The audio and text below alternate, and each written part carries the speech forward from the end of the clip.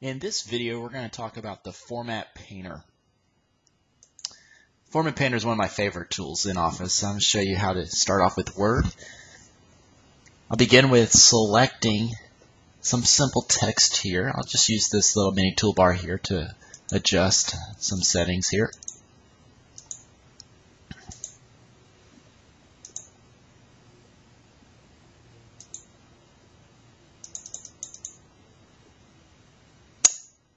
Okay, so basically what I want to do is have those settings apply to this paragraph down here, create a parameter query. All I need to do is select my text. I'll be able to click on the Format Painter and then drag across with the paintbrush over the copy text. Works awesomely. Here we go in PowerPoint where I'm going to apply a picture border style. Click on Picture Format. I'll go with that. I'd also like to round the corners. So on my picture border, weight more lines is one way I can get there. This is PowerPoint 2013, a little bit different than earlier versions, but nevertheless we can get to it from the Fill in Lines option. Under Line, we're looking for the join type. I'll change from miter to round, and that just made a little rounded area there. Perfect. Now I've got what I want. I'm going to go to the Home tab and click on this Format Painter. When I do, and go on to Colorado with the paintbrush, which actually you can't see the paintbrush. It's there next to it. It's just one of the limitations in the screenshot demo that I'm in right now. Anyway, I'm going to click on Colorado, and I expect to see that border at the point that I've clicked on.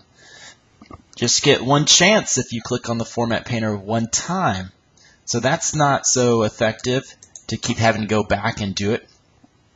It would have been better, and I'm going to undo that so that we're starting all over. It would have been much better, more efficient had I double clicked. And so one of the coolest tricks I know with the Format Painter is double clicking that Format Painter. Here it goes.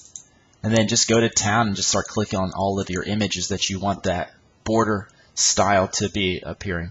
Even if I had other slides in the slide deck here, I could even jump into other slides to take care of that business there. Got to remember to turn off the Format Painter by clicking back on it or hitting the Escape key.